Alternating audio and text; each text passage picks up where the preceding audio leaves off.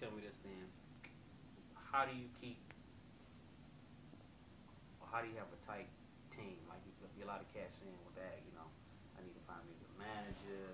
I need to find me a good road manager. I need to find me an accountant, man. I need to find this. How's it that Wayne got it? Me, I would say my lifetime experience, my career experience got me everybody that's around me right now. So I'm kind of blessed. I don't know, I can't speak for nobody else, but I can tell, I can kind of give you a guideline of what to do. And what to do is you, of course, it's like picking it's like picking a team. When you play football and you have to pick. You're gonna pick the best player first. Whoever get the best player. And it's like so the best player, you're looking for what that player can do the best. I'm gonna pick this nigga because he can run the fast. I'm gonna pick this nigga because he can catch the best.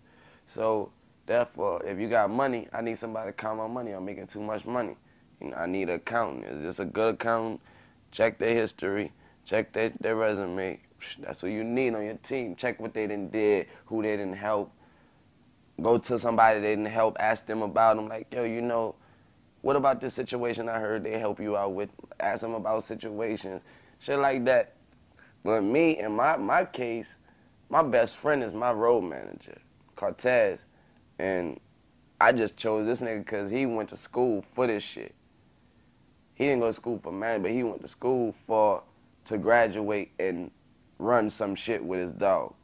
And that's what I'm letting him do. And he handle his business 150 billion%. So I ain't tripping.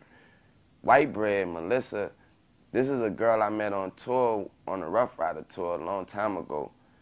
She was doing this same thing that she's my manager. She was managing Eve before she was managing me. Me and her got cool. I started seeing how how she took care of everything Eve ever wanted. Like, to me, in my eyesight, I was like, damn, Eve got it made just by having this bitch right here. And so I was like, I met her recently again in Houston, like probably a year ago, Super Bowl, the last Super Bowl. I met her in Houston. She had like a billion ideas for me already. And I was like, let's go with it. Anybody that's trying to help you out, you can't like, and she was trying, I mean, a motherfucker try to help you out, like, and be like, I got some shit for you that can make you some money. That's help, that's good. You can fuck on them, you cannot. She was trying to help me out on 10 different fucking subjects. Like, I could get you a spot out here. Your rent ain't gonna be nothing but this. I could get you I could put you on a tour real quick. I could get you on some songs, get some money. We could do some walk-ins while we out here, get some more money. We could go to the game, sit front row. You can go to school and mind you, if I'm lying, I'm dying.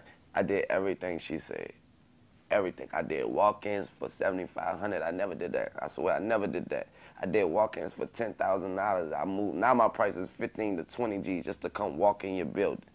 I did shows that quick.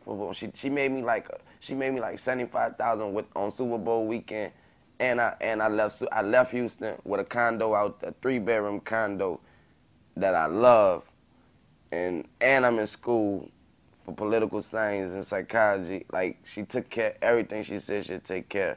So that's why she's my manager. And as far as my team, my PA, my personal assistant, that's Young Maul. I have 2 of those. I got him and his twin brother, Capo. Capo take care of everything at home. He's a good dude. I know everything about him. Meaning, if anything go wrong, nigga, I know you. I know everything about him. I know where you at. You know what I'm saying? It ain't even about that, but I'm just saying that's the way I feel about that situation. That's why he take care of everything at home. As far as Maul, that nigga there, I mean, his heart, he got a heart unlike no other. You know what I'm saying? It's like the way he is, when he do one thing, it's like he just did a million things. So that's, you know what I'm saying, that's Maul, and that I keep him around for that simple reason. And plus, if I ever left Maul's side, I really don't know what he'll do. And so I don't want to know. And that's that. And as far as my rappers, man, when I look for rappers, I didn't look for the hottest spitter who could spit the best and nothing like that. I look for what I like something catchy, something people gonna like, something that's gonna make somebody pay attention.